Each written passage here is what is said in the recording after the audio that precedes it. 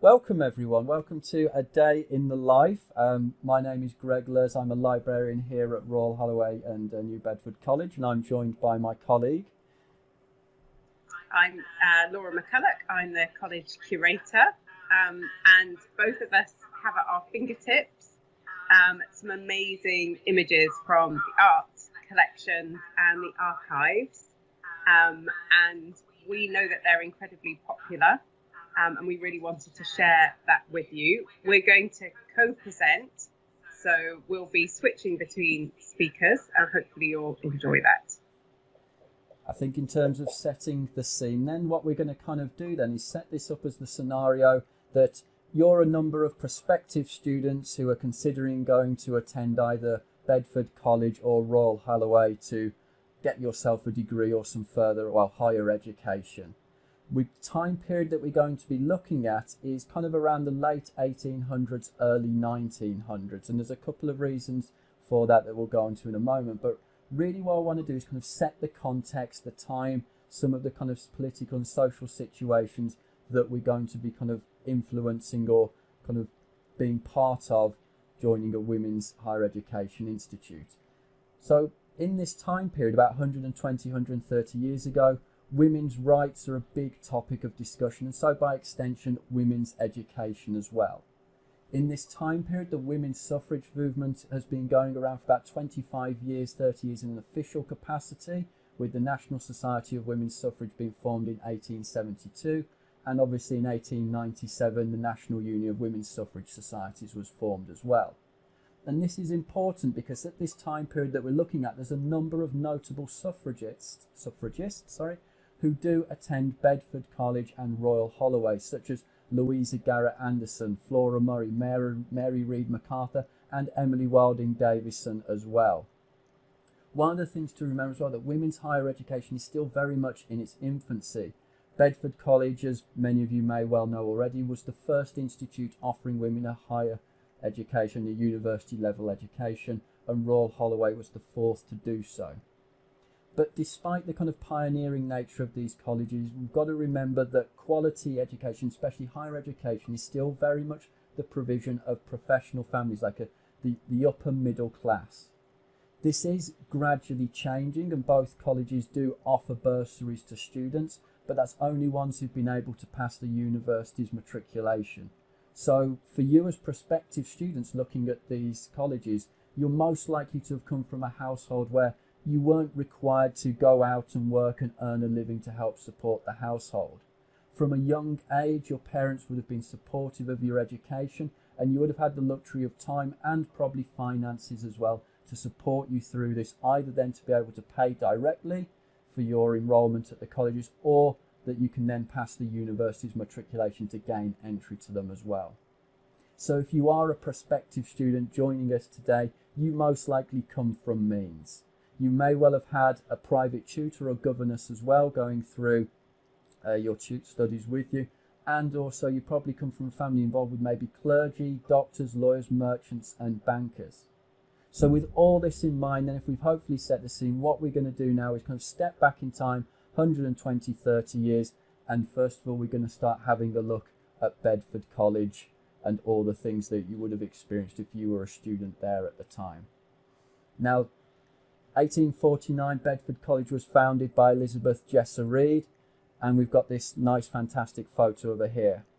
And I'm actually going to pause at this moment to kind of just set a little bit of context in this, because one of the things that we've actually been working on the last few months or experimenting with is taking some of the black and white photos within our archives collection and trying to colorize them, to try and add some color to them to see if we can bring them to life a bit more, and especially with this talk, hopefully give you a sense of what life was really like at these times. So having said that, with this photo here of Elizabeth Jesser Reed, we can't say 100% that the colours are a true likeness, but hopefully what we've done here does give you a bit of a sense of what this pioneering woman did look like. I'd just like to say it's really been Greg who has been pioneering this, and me giving my tuppence worth about the colours. But yeah, he's done a great job, and I have never seen these photos like this. So this is partly where this idea of being a prospective student comes from, because it does somehow allow you to feel a bit differently about the black and white images. So we'll hope you enjoy them as we go through. Excellent. So as I said, the time period that we're kind of looking at is the late 1800s to early 1900s, and the reason for this is kind of based on what we do have digitized and available within the archives and art collections. Especially with Bedford College, we don't have a huge amount of digitized resources before the move to York Place, so in 1874 I think it was. So a lot of where we focus then is this kind of little time period where I suppose we're taking a snapshot day but drawing on information in this kind of like 15 to 20 year period. With Royal Holloway, we're lucky that since its founding in 1886 we do have a lot of visual resources around that, but again that fits nicely into this kind of time period that we are looking at. So in terms of Bedford College, we did start out with some very nice humble beginnings at Bedford Square, but with the growth of the college, the increase in student numbers and the want to provide actual living accommodation for students as well, we did then move to York Place in 1874. With York Place, this is based in Baker Street, just off Marylebone. Sherlock Holmes territory. But of course, there's nothing elementary about this. It is higher education at its finest. Laura didn't know I'd been going to do that joke. I don't think I thought of it over lunch just, so apologies to everyone for that terrible one. So as I was saying, the building that we're going to be looking at and introducing you to as prospective students is our fantastic building here at York Place. Now this is two buildings that have been combined together. The ground floor and the first floor, they're set aside for our teaching, and the top two floors are then accommodation for our residential students. So there is limited numbers of spaces for residential students, and a lot of our students are actually what we'd call our day students, who live in the surrounding area or private accommodation nearby and within commuting distance, who join us during the day but don't actually stay in residence with us overnight. So welcome to Bedford College, and here we are in the entrance hall of Bedford College. It's lovely and light and bright. As you can see, we're very interested in both the arts and the sciences, so there's a number of artworks around the college. And I'd just like to point out, safety is really important to us, and if you just look at the right hand side of this, both pictures, you can see our firefighting equipment. So it's state-of-the-art firefighting equipment. I'd like to point out a piece of art that we're really proud of at Bedford College, which is the Della Robbia Angel, which is in the top left-hand corner. And that is quite a newly produced piece of contemporary art produced by the Della Robbia Pottery. They're set up in Liverpool, and they are part of the arts and crafts movement. I think many of you will be aware of the arts and crafts movement. Your parents may live in arts and craft houses or may buy artworks from that movement. And it does show that we do have quite liberal leanings here at Bedford College and support those workers. So as a now Greg, I was going to lead into Greg, and he's going to show you around some of the teaching facilities. As a prospective student, I'm sure what you're most excited to see is our actual teaching facilities that we do have available.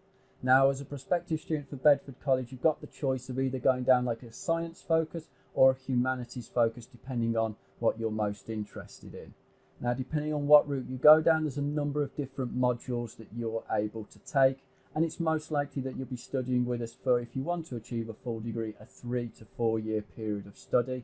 But we do have a number of people that join us for perhaps a term at a time or only a year to pass particular modules or qualifications.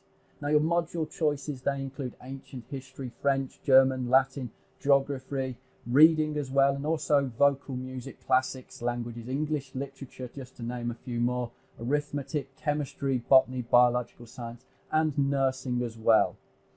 Now in terms of our teaching facilities, we very recently built some brand new science laboratories, classrooms. You could say we've spared no expense. And as you can see here, with the ones we've got here, they're plumbed in, so we've got running water, there's heating with radiators, there's a sprinkler system built into the roof for safety as well, and gas piping as well for Bunsen burners and your experiments. So you can see really this is state-of-the-art, cutting-edge technology that we've got here available for your studies. This here is one of our chemistry laboratories, and we're also very proud of our botany classroom as well, which you can see here, and a number of our students working very hard away at it. Now you've got to remember at this time, obviously, sciences and women studying the sciences perhaps is frowned upon by certain parts of society, and obviously we're challenging these and we want people to make the most of it. We do hear good things about Marie Curie maybe winning the Nobel Prize in physics in the near future, but we've got to remember that we're doing something where we're changing other people's minds and attitudes here as well. And just to kind of step out with the history a little bit, it's not until 1945 that the Royal Society admits its first female members, and not to brag, but it was actually Kathleen Lonsdale, a graduate of Bedford College, who was jointly introduced along with Marjorie Stevenson into the Royal Society as the first women. Now, we have got a couple of brand new courses as well that we're very proud of, such as Public Health and Hygiene, and also our teacher training course as well. So really, if you are looking at Bedford College now, you're joining us in a period of expansion, increasing student numbers, and it really is an exciting time to really be studying with us here in central London. I'd just like to point out we don't just have the botany laboratory, but we also have a botany museum and a herbarium. So we have all the up-to-date facilities for studying botany. If I jump back a little bit into the future, very sadly, Bedford's Botany Museum and most of the herbarium got destroyed in a bomb in 1941 during the Second World War. But what is left is now still part of the Royal Holloway Herbarium, which does still exist. And I'll talk a little bit more about that later if we've got time. But I just wanted to point out that it wasn't enough for the students to be studying it. It was felt they needed extra resources in that area, and as men would have been, they created those facilities for them. As well, one of the exciting things about Bedford College is you'll be studying alongside people from a wide range of different backgrounds, and also people who attend from all around the British Empire as well. You may have heard of one of our notable alumni and civil rights activists, Sarah Parker Remond, as well, who we're very proud of being, who we believe was our first black student at Bedford College. Now, if you are of the arts discipline and a budding artist, and you're really hoping to make it as a professional artist, you couldn't do better than choose Bedford College. We are one of the first institutions to allow women to take life drawing classes. You won't find that on offer in other institutions like the Royal Academy schools, or even at the Slade, which has recently been set up. Actually, students are going to have to wait till the late 1890s to be able to do that there. So what we do is allow our students to really enjoy art and really have professional training, which will then hopefully allow some of them to become professional artists. And we do have a number of alumni who did go on to do that. You can also study literature and the other arts, but we're particularly proud of the art studio. Indeed we are. We've got our dining hall as well, which you can see here set out with its table settings in place. From the actual digital records, we're not sure at the moment whether this was for residential students or for day students as well. But one of the things that we can say about it was that people would have to have a certain level of dress and presentation if they were attending and were dining with us here at the college. Now, one of us as well, you can actually see this colorized and hopefully give you an idea of what it was like. But also, probably the most important building, room in the building, not that I'm biased as a librarian, was probably the library. And I will want to say, as we're going on this tour here of Bedford College, just to be silent, because the library is a place for individual silent study. If you are a student here, what we do remind you is to follow the library rules, or you may find your name is recorded in the senior student's notebook, which you certainly don't want, as that will be passed along to the senior members of staff and your poor behaviour reported. Now, we have had in the past part-time librarians who take care of the library for us, but we have been looking to employ full-time librarians in the future, but many of them do kind of split their time between teaching, research and other activities as well. Most recently, our librarian, Miss Anna Lamberg, She's left the post due to her marriage, so we do wish her luck in the future, and we'll be looking to fill the vacancy soon. But kind of stepping out back to the current time and the moment, what we are kind of proud of is that we believe there's a number of books that would have been in the original collection that still exist within the collection today. We've also got some of the original furniture which has just turned up actually. It's been quite hard to identify which is Bedford furniture and which is raw Holloway, but doing the work for this tour catchy has allowed me to identify some of those, so that's quite exciting. So now I'd like to welcome you to the common room, because socialising is important as well as studying, and we're incredibly proud of the portrait above the fireplace. That is our newest principal, Miss Hurlblatt. Our previous principal has quite recently left. She was Miss Penrose to take up the principalship of Royal Holloway College. And this particular portrait has been created by a female artist, Ida Morley. And we're quite excited about that because, as you know, we really like to support female artists. Around the room, there's lots of other inspirational art prints. And in particular, I'd just like to draw your attention to Ben Jones' Hope, which, when we're incredibly frustrated with our studying, does give us that little seed of hope to keep going. Now, you do have the choice, obviously, as a student at Bedford College, where you are going to be a residential student or a day student. If you choose to be a residential student, you'll get to know our managers of the residence, Miss Bostock, Miss Martineau and Miss Smith, very well, and they're always going to be on hand to support you whilst you're living at the college. We do encourage our residential students to make use of their rooms as social spaces as well, and we can see here from this student room, so please be respectful of their private area, that there are a number of seats and facilities to take an afternoon tea or have some socialising. Please don't touch their hairbrush at the front, that is a personal item. But one of the things as well is, if you are staying with us in Central London campus and you do want to go out and explore London, we do have a number of staff on hand to act as chaperones, so you can go around not unaccompanied. One of the things as well that we're very keen on here is that you take part in some of our sports clubs and societies. We're very proud of our debating society. We've got a sketching club, the musical society, a photography society, and a boating club as well. The college runs a publication called The Balance, which we started a number of years ago, which focuses on the issues around women's suffrage. And we're very proud to say that we've had people contributed such as Lady Betty Balfour, the suffragist, not the actress, and also Millicent Fawcett as well. So if you do want to contribute and be part of that, you'll be joining a very esteemed number of contributors with that. Now, we do have our very successful hockey team as well, and we also do have a cricket team that we run. And one of the things we do want to say, we're a pioneering institution. We're letting women be involved in these sports very much ahead of the time, and we bear in mind the Women's Cricket Association wasn't actually formed until 1926, so we're doing this much more before it was official for women to be able to do these sports or take part in these sports in a professional capacity. We do also have a swimming team, and we very recently won a swim meet between several women's education institutes and groups, so we're very proud of that. And also we do have our boating society for people interested in rowing, which was set up by the former principal, Miss Penrose, who was very familiar with rowing from her time at Oxford.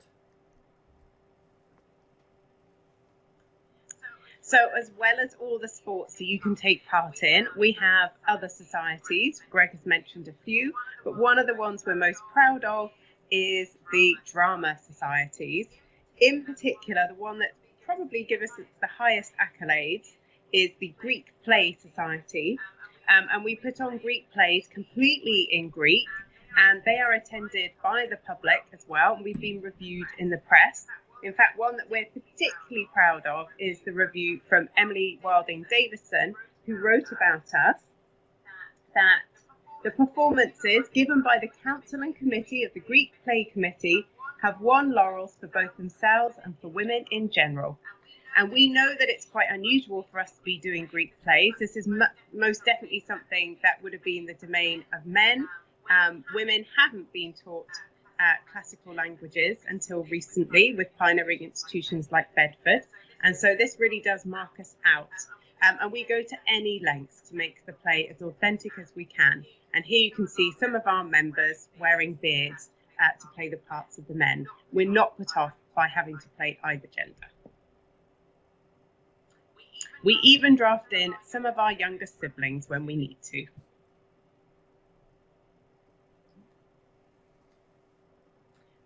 And that is where we bring this tour of Bedford College to an end. We really hope that you have enjoyed coming to look at us and that you'll consider us.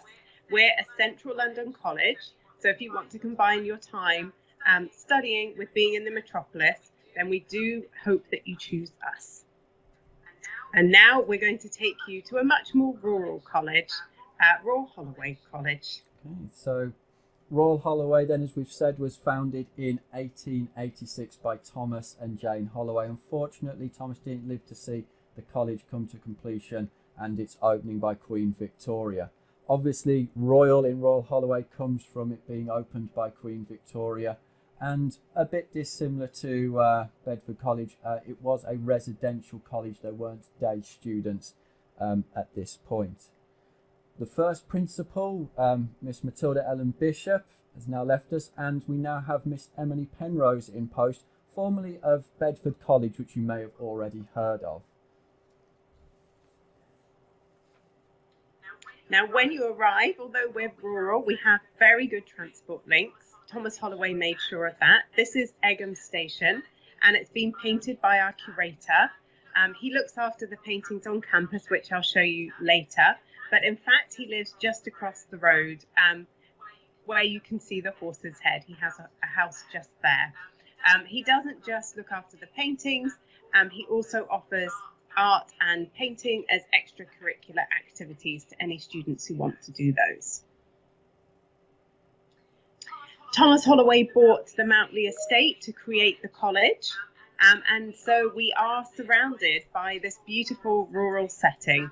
And this is a typical scene when you're taking your physical exercise in an afternoon around the grounds. This is a typical scene that you might see. So you're kind of far away from the hustle and bustle, so you don't get distracted by the city during your studies. But as you'll see, there's plenty of time for socialising and fun. This is another scene by our curator, Charles William Carey. He loves painting Royal Holloway from all its different viewpoints because it really is a beautiful campus. And as I say, you can join him on some of his trips as part of your studies too. And of course, as well as the rural setting, we have these beautiful landscape gardens, and you will see later on the kind of fun that we get up to in those gardens with tea parties regularly taking place. But we're very, very lucky to have this setting. And the view looks out over the countryside. And if I leap into the future, that view, you can actually see Thorpe Park if you're up high enough in Royal Holloway. So that's the direction that you're looking at there. Now, obviously, again, you're going to be interested in our state-of-the-art teaching facilities that have been purpose-built with this brand new college. If you want to follow in the footsteps of, say, Emily Wilding Davison, you may want to study English, but we also do have the options to do philosophy, modern languages, music. Often, if you want to do music, you'll need to have either a singing focus or a talent in a particular instrument. We teach the classics, Greek and Latin. And if you want to do the sciences, we've got physics, such as the laboratory that we're showing you here. We've got chemistry, applied mathematics, pure mathematics, and the ever popular zoology as well. Now, as you can see, we've got state-of-the-art teaching facilities and equipment, so you can be really at the cutting edge of what research is in these subjects at this time. And from this picture here as well, you can see that we've got very stimulating learning environments with lots of relevant imagery and resources to support it. Our Founders Lecture Theatre as well is built that we can seat 180 students in it, so which really shows what our ambition and potential for growth is from our initial intake of just over 20 students. At the moment now, we do just have over, I think it's 120 students enrolled at the college. We have both male and female teaching staff here at Royal Holloway, and a number of our female teaching staff do live in the Founders building, but all of our male staff don't live in Founders, they live in the local area. You may see a number of gentlemen working in the grounds, either on maintaining the estate or at the boiler house. Not to worry, there is a tunnel built between the boiler house and Founders building for the workmen to shuttle coal in between.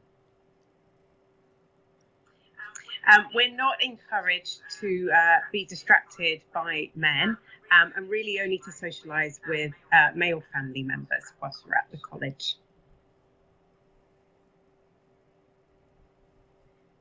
So whilst you're living at Royal Holloway, one of the things that is most fun and that we're encouraged to do is to create families. And so in fact, we're all assigned a family. And this was introduced by Miss Bishop. She didn't want us to feel homesick or that we didn't have friends. So one of the things we do every day as a family is we meet. Here we're outside the bungalow where the architect William Crossland lives. He built the college, and we love going to sit there. There's amazing climbing roses. But we also meet every day in our studies for afternoon tea, and you will be able to see us here enjoying our tea. This is one of the studies. We all get to decorate the studies as we see fit. We're very lucky at Royal Holloway because not only do we have a bedroom, but we also each are given a study. It's amazing to have a room of one's own at Royal Holloway. We've never had that kind of space before. And here we are with our family in our group with our beautiful decoration. Now, as we can see here, obviously students who attend the college are very welcome to add personal effects to the room, such as photos, plants, and also as part of our founding charter, it would be remiss if I didn't remind you that you are responsible for providing your own bed linen, towels and table linen, and you're responsible for its washing as well. We do keep quite a strict timetable here at Royal Holloway, and so we do ask that all students, the curfew is 10 p.m. at night when it's lights out, and you will then be confined to your rooms. Now, I'd just like to point out, that some of the personal effects are taken from people's travels. Here we have a crocodile. So this is one of the students' rather more unusual decorations. And also I think you can see some really great examples of the table linen that students bring. But we absolutely love our square tables that we have our tea on. We even take them outside for outdoors tea parties as well. And actually there it is colourised, which I think really does kind of make quite a striking image. Now, catering then. So, as he said, at Royal Holloway as a residential college, we've got quite a strict timetable that we stick to. Breakfast is at 8:15 a.m, lunch at 1 p.m, we take an afternoon tea at 4 p.m, and then you'll be expected in the evening for a formal dress dinner at 7:15 p.m. Now, if you're very lucky, you may get an invite to the head table to sit with the principal, where you can engage in conversation about the current topics of the day or your studies that you're going through at the moment. And also as well, a number of our residential staff will join you at the tables as well for further conversation involvement. And as you can see, it's a very formal setting. There is table service from staff, and also for the head table, a butler as well. I'd just like to point out that at the head table is Miss Penrose herself with some of our students, and we take it in turns to sit with her. But if you look to the back, you will also see her predecessor, Miss Bishop. That's a wonderful portrait painted by Shannon, one of the top portraitists of our day, and also the college banner.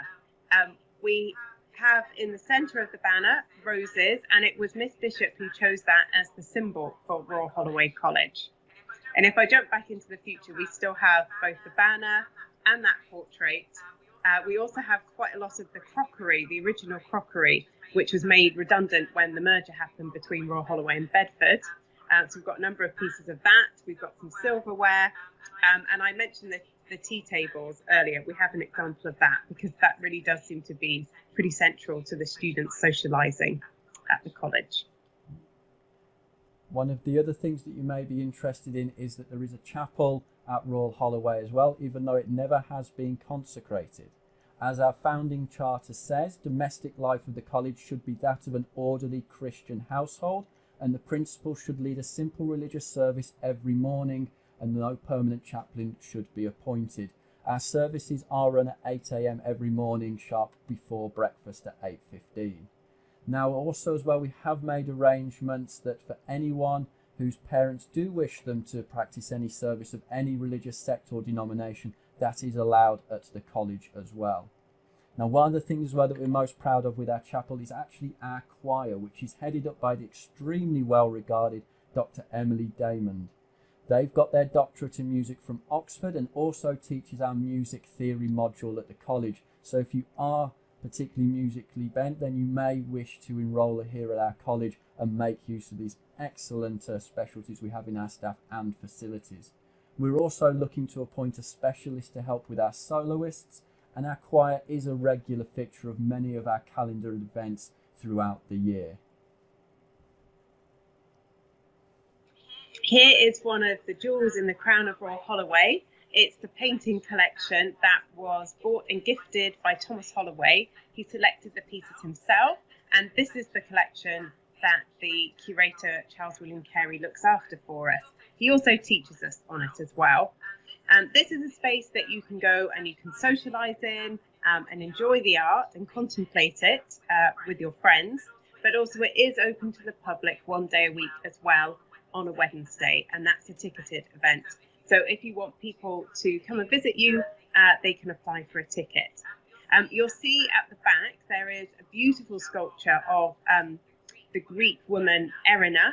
And this is quite a recent addition. It was given by friends of the artist who sadly passed away. They have been quite strict with how they'd like it displayed, and they did cause Charles William Carey a few problems. When he initially put it in, there was no black backdrop, but they demanded that was added to give Erina her full, setting, a most beautiful setting for her and to make her stand out. And then the other facility that we have, so we have both the arts and somewhere to contemplate that, but we also have somewhere to contemplate the natural sciences as well. And this is our museum. My favourite object is the little bird that you can just see in one of the display cases on the right. And so if you're studying botany, zoology, biology, geology, all of these places, you'll find something to come and transfix you and keep your interest, as well as your books in the museum. And very handily, it is close to the library, so you can take a break from studying. Indeed it is, and again, not that I'm biased, but I do think the library is perhaps one of the most important rooms here at Royal Holloway. Again, it is silent individual study, so I do ask that you do maintain your silence while we are just looking in this room at the moment. We have a full-time librarian in Miss Guinness, who is also actually the vice principal for the college as well, which does perhaps reflect how seriously we do take the curation and development of our library collection. As Laura's just said, we are literally just opposite the museum as well, so we do have a nice corner of Founders Building set aside for these kind of reflections and further study. Now, we do currently have over 8,000 volumes within our collection, and I'm very proud to say we've recently purchased some new shelving as well in order to expand the collection even further. Now, the books that are in here, yes, you can use them at any of the tables and study spaces there, but you can also loan them out for your own personal study. But we do ask that you do take very good care of them, because you will accrue fines for late returns, or if you damage or draw or make any notes in the margins of the book. But as you can see here, it's a very elegant setting, very good for just reflecting and doing your own personal private study. Sports and society is again a very, very big part of life here at Royal Holloway at this time, and there are a wide range of societies, social groups and sports teams that you can get involved in. We ask that all students take time each day to partake in some sort of exercise, but we do ask that if you're going to either walk or cycle down into the town, that you don't do it alone, that you do have somebody with you when doing that. Now, with our timetable, which is quite strict, what we do have is after our lunch, you will then have 1 hour or perhaps 2 hours set aside for studying, but then after that, every time period up to our tea at 4 p.m. is set aside where you can then be doing some exercise. Amateur dramatics as well is again a very big part of our kind of social calendar, and we put on a number of plays throughout the years which make extensive use of the fantastic grounds that we've got here as the setting. This particular photo here shows the cast from our recent performance of Sleeping Beauty, but we've also recently done a production of Mice and Men and Great Expectations as well. We're also proud of our swimming facilities as well, which is state-of-the-art swimming pool. The water is fed from a local spring, so students are allowed 20 minutes in the pool at a time, no more than twice a day, and we restrict it to 7 swimmers in the pool at any one time. Now, as part of like a supplement or extracurricular activities, we do award badges to our students if they can show a proficiency in breaststroke, side stroke, backstroke, swimming with their legs only or with their arms only, and of course they must show a proficiency of being able to dive in head first as well, and also to swim one length in no more than 12 strokes. We also run annual swimming races as well, with different races such as the fastest over 3 lengths, the relay race, the obstacle race, and our ever popular nightgown and candle race. Bedford College, you may have heard the rumours, recently challenged us to a one-on-one swimming contest, which we had to politely refuse, and had absolutely nothing to do with their recent resounding victory at an annual swim meet between different women's institutions and organisations. Of course, safety is first at Royal Holloway, and you will probably see that we have our nurse installed at the end. That's also to make sure that everybody's keeping to the swimming rules, but she is on hand in case anyone needs it. The water from the swimming pool is fed by a natural spring on campus, and as you're only allowed to be in there for 20 minutes, you can guess that it's quite chilly. Now, one of the other sports that we have here at Royal Holloway is hockey, and we're one of the first institutions to play women's hockey. I know that Bedford College is already playing it too, but I think we might be the first institution to actually be able to photograph a hockey match in progress. Now, you might be thinking that we might be a bit encumbered by our skirts, but in fact we use them to help us stop the ball. If the ball comes towards us and we want to stop it, we just bend our knees. So we're a bit luckier than men in that respect. We have a few things up our sleeves to help us. One of our other very popular societies or sports groups is our boating society as well. Our principal, Miss Penrose, is very familiar with the sport from her time at Oxford, and so perhaps if you do want to get on the good side of the principal or have something that will be of interest to talk about if you are at the head table at the dining hall, then we do recommend you take up rowing with our boating society. You can see one of our teams here just about to set out on the water to practice. Now, within our kind of calendared events around here, we have a number of formal tea parties as well that we hold within the grounds. Quite often the choir might be a fixture of these or special guests as well. And obviously it's a formal occasion where we do ask you to put on some of your best dress, join us in the excellent landscaped gardens and enjoy kind of studying at the college.